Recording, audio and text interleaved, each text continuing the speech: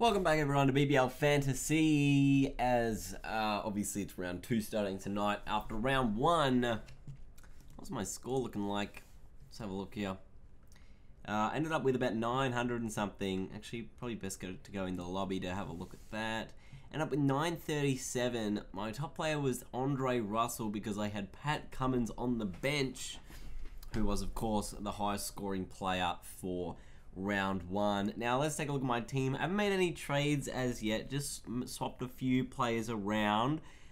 So moved sort of Luke Wright here in a vice captain position because I feel like he's probably the most likely out of himself, Johnson, Whiteman, Botha and Bollinger and even Christian to get the highest score as a VC, and then I can obviously trade someone and loophole them back in if I need to. Now, I do have $55,000 of salary sitting there waiting to be used.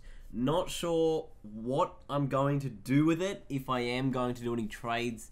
I might keep this team for another week and possibly maybe trade out a guy like Ben Cutting if I am going to make some changes to this team. And it's kind of hard because it's so hard to pick who's going to do well and when they're going to do well. So I feel like that's something I really need to work on and get right this time around and make sure it all looks good.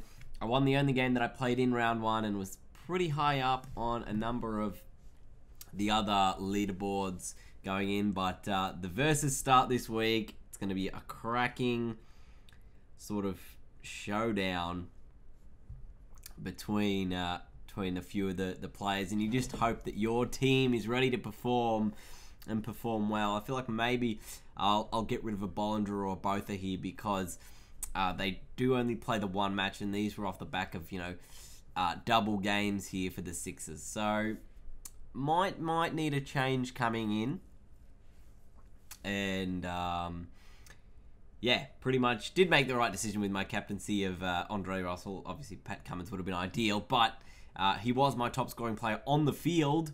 So thank you everyone who told me otherwise, but I made a good call there.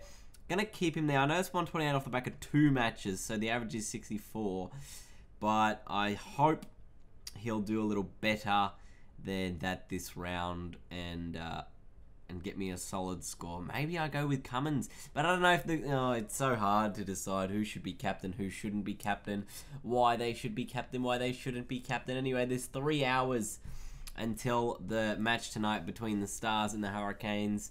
There may be some changes between now and then. I don't think there will be. I'll probably leave this as it is for the time being. And what am I looking at here? Yeah, bloody Gurinder Sandhu. The 5 points from the bench got me out of here. I'm in 1, 2, 3, 4, 5, 6, 7 leagues. And got a win in this Tatooine Blasters here. But it's gonna be tough to pull off a clean sweep this week. Obviously, the end of the round is on Wednesday, and then round 3 starts Thursday. So I'll have another video for you guys on Thursday, hopefully. I'm very busy this week, so I'll be aiming to get a video out every day. If I can't, then that's just going to be really hard. But I'm doing my best to get as much out as I can. Thank you guys so much for watching.